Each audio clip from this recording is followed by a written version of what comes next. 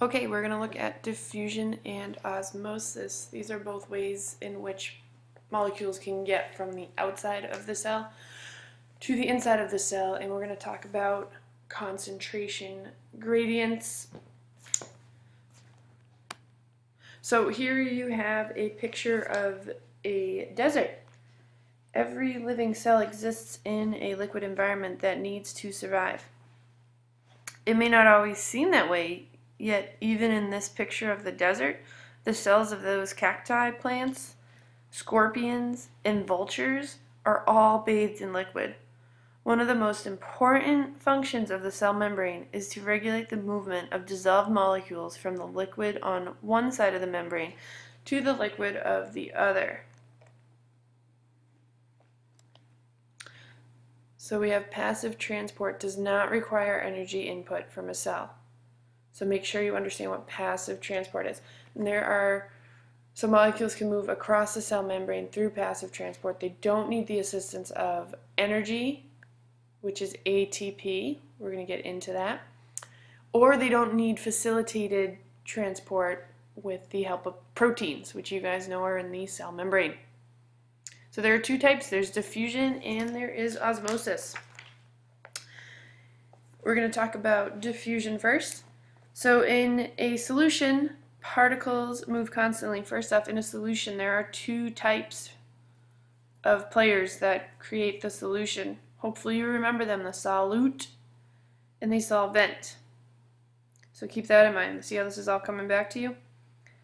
So back to in a solution, the particles are going to collide with one another and tend to spread out randomly. As a result, the particles tend to move from an area where they are more concentrated. Concentrated means they have a lot more there, more dense, to an area of less concentration. Think of it as a slide. At the top of the slide you have a lot of molecules, and at the bottom of the slide there isn't any.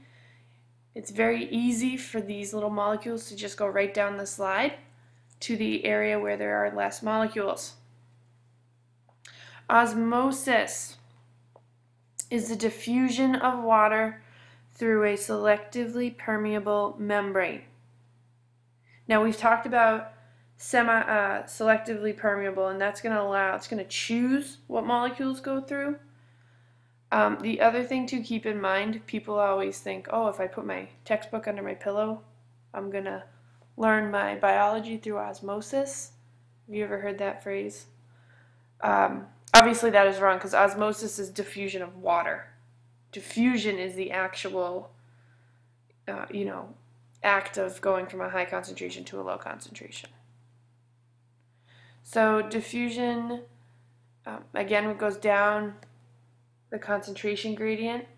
As you can see with the dropper here in the picture, this is very concentrated.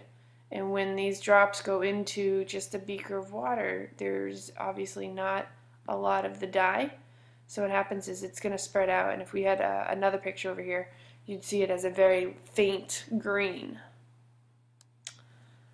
So we just talked about that. There are three types of solutions.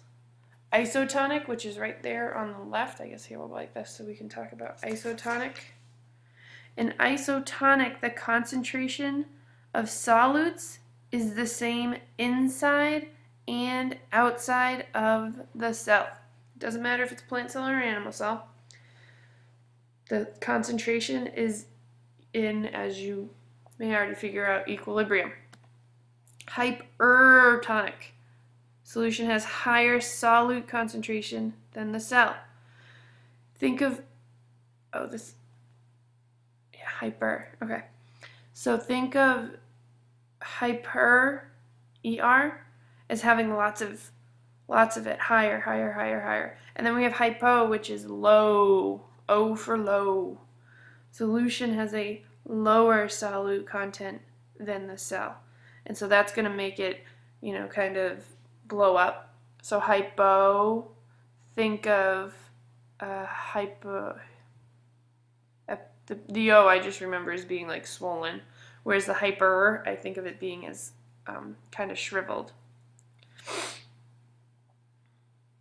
So some molecules can only diffuse through transport proteins. Some molecules cannot easily diffuse across the cell membrane. So then we're going to talk a little bit about facilitated diffusion.